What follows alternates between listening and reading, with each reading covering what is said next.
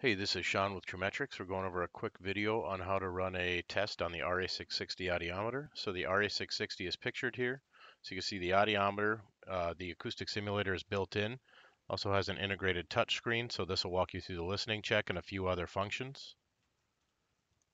And the software you're seeing, this is HearCon. So HearCon is included with every RA660 audiometer. This is the base software package. So you can see this is your main test screen. In the top left here, we have the audiogram. In the bottom left, we have our commands. In the top right, we have demographics. And then in the bottom right, we have a room monitor. So the room monitor function is optional, but you can see here, so the horizontal lines across the top, these are the OSHA standards. So these are the OSHA limits. These are also customizable. So if you want to use your own limits, that's totally fine. You can see the vertical bars are the ambient levels at the different octave bands. So you can see as we talk, it goes up and down. Green is below the limit. Red is too high.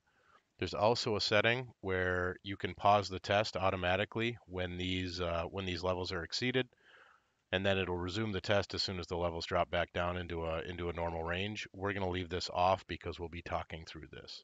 So to run a test, we can select an employee.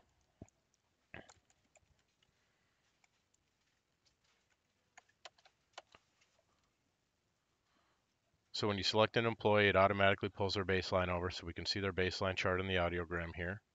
The demographic info populates in the top right, so we can go down here and hit new test.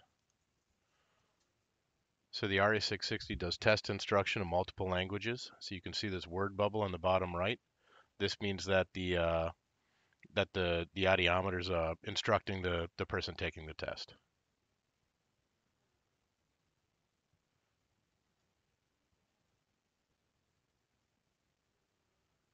So you can see here.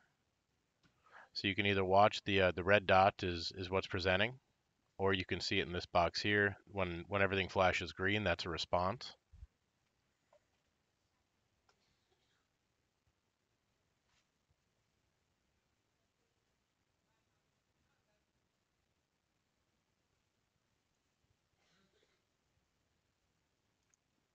So we skip forward a little bit here. The test is almost complete. So if we look here just under the demographics, we have a comment section. So if we want to say, you can type in anything you want. This is all free text. Below that, we have the otoscopic results. So normal, partial blockage, blockage unknown. So we can say normal for left and right ear. And then there's some background questions. So does the person use hearing protection? So we can say yes. Loud noise exposure in the last 14 hours. Current or recent cold or sinus related. And have you visited a physician in the past year for hearing? So let's say this individual has a cold. Then we click questions again, and it'll collapse that field.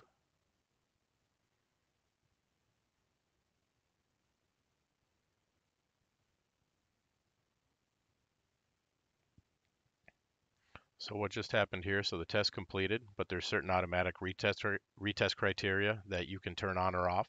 So it's going back to check a few of the values that triggered some of those retest criteria.